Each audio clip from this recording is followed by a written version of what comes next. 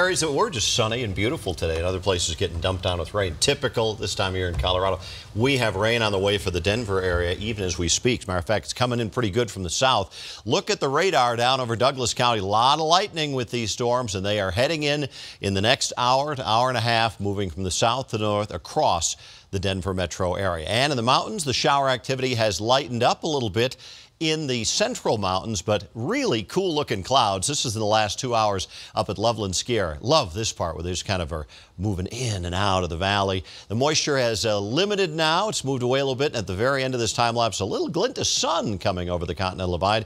In Denver, those gray skies have been gradually darkening down to the southwest of us, and you can see the storm clouds beginning to push in from the left to the right on your screen. So that's from the south heading to the north into the metro area. And look at this, the dark skies we have down on the south side of Denver. It's 85 downtown, 88 degrees at DI. Pressure is currently rising slightly. Winds are gusty out of the west at 20 miles an hour. Now, for the next couple of hours, Parker, 7 o'clock, thunderstorm, 76. Same thing with Englewood, Wheat Ridge, some storms moving in.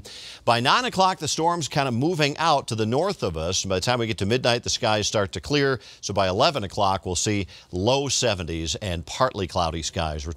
There's plenty of heat out there. Matter of fact, an update, Denver's high today, 100 degrees. The second time we've hit triple digits so far this year. That's one shy of tying the record for this day. It was 106 at North Platte, Nebraska. Now, there's a weather front off to the north of us, and there's some severe weather along that front across the central Great Plains. But around here, it's mostly just heavy rain and lightning out of these storms. This front stays to the north for a while. There is monsoon moisture to the south. Over the next few days, this front is actually going to start to drift southward. The moisture comes up from the monsoon flow, and that 1-2 combination means quite a bit of wet weather coming up for Colorado. Watch it this evening. 100 at 6 o'clock out at Sterling. It doesn't get all that much cooler on the far eastern plains, but we get the showers and the storms moving from Denver to the north through the evening hours. Lots of rain out over western Colorado as well. But by the time we get to midnight, it's really tapered off on the eastern plains. Still a pretty good band of rain from Grand Junction to Eagle and Aspen. Overnight, it all dies down, but a really warm night. 67 in Denver, 70 at La Junta, 71 at Lamar, 70 out west of Grand Junction. Front range numbers are going to drop down to the mid to upper 60s by morning, with 50s expected in the mountains. We'll start out partly cloudy in the morning tomorrow, some sunshine through midday, and the temperatures jump up pretty quickly. But the thunderstorm activity is going to keep the odds of hot temperatures like today down a little bit. Severe weather tomorrow, mostly northeast corner of the state.